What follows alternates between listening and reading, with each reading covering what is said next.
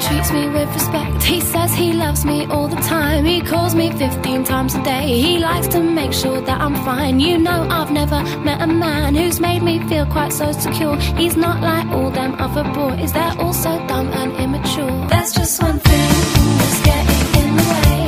When we go up to bed, you're just not good. It's such a shame. I look into your eyes, I want to get to know you, and then you make this noise and it's apparent it's all over.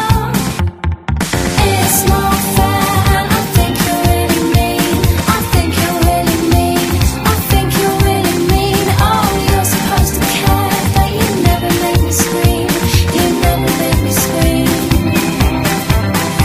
Oh, it's not fair, and it's really not okay.